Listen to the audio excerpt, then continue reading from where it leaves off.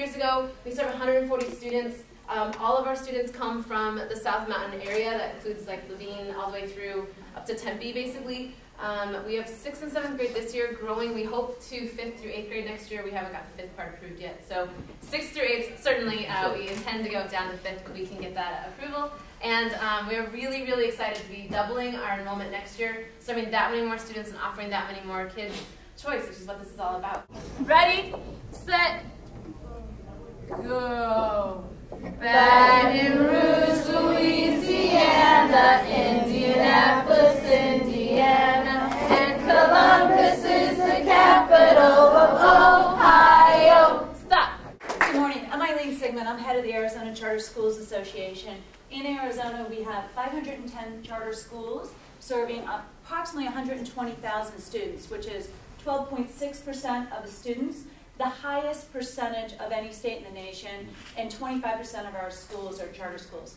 Rachel's school, I do want to brag on. Super duper loud crowd, ready, set, go! Singing, persevere in all we do, all respect for me and you, I integrity no matter what, D, discipline is certain, E, excellence is the key, Phoenix Collegiate Academy, PCA. Their scores were phenomenal.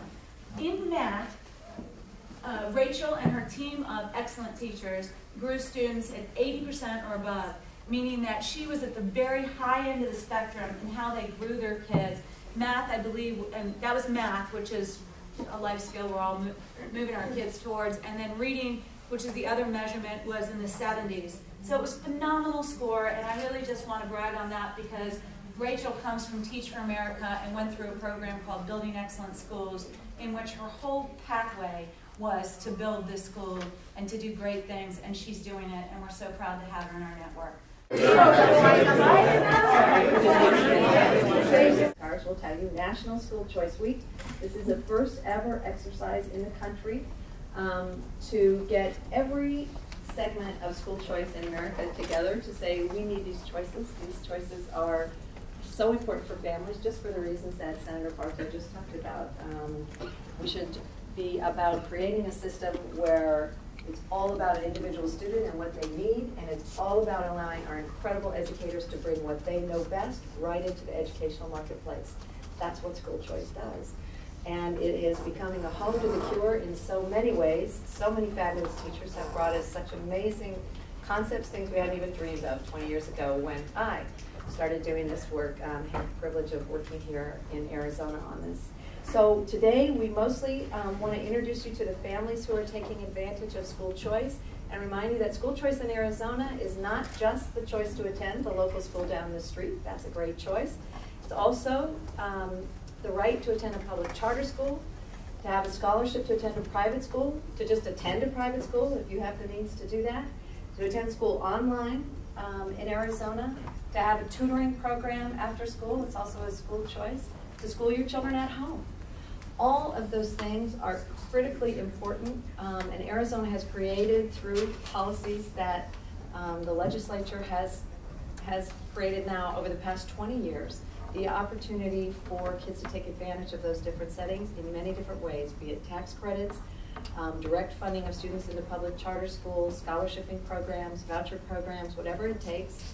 Our goal is that Arizona public education is about the students, that we not worry about pitting systems against each other. That's not what it's about. We ought to be all about doing the best we can wherever we are in this system and making sure that our colleagues are doing their best job as well. My youngest daughter has a medical problem.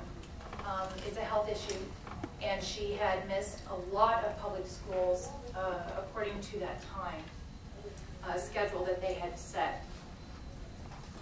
She would miss 2 to 3 weeks, once, twice, 3 times a year, depending. She was constantly late for school because of treatments that she had to take in the morning time, and she was failing.